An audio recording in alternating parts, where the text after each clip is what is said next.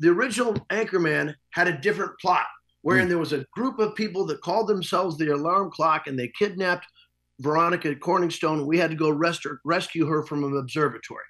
We shot all of that for the movie. It wasn't in the final thing. It still exists in a movie called Wake Up Ron Burgundy. They put it out subsequently. I'm pretty sure there is the scene online where Champ professes his love for Ron. In the scripted thing, we're driving to the observatory to rescue Veronica, and I had several lines that said, like, I whisper, "I love you, Ron," and then the car gets quiet.